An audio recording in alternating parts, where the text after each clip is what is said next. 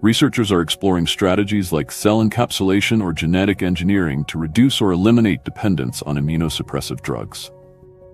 Bottom line. Amanda Smith's case marks a milestone, an off-the-shelf stem cell treatment enabling long-term insulin independence in type 1 diabetes. Researchers are actively working towards stem cell-derived islet transplants that don't require immunosuppression. Several major strategies are being explored, and promising progress is being made.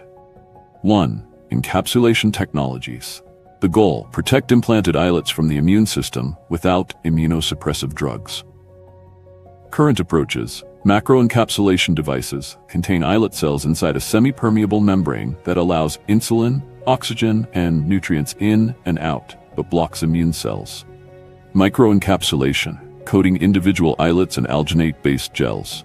Challenge: oxygen and nutrient delivery. If islets are too sealed off, they die. New vascularized devices are being engineered.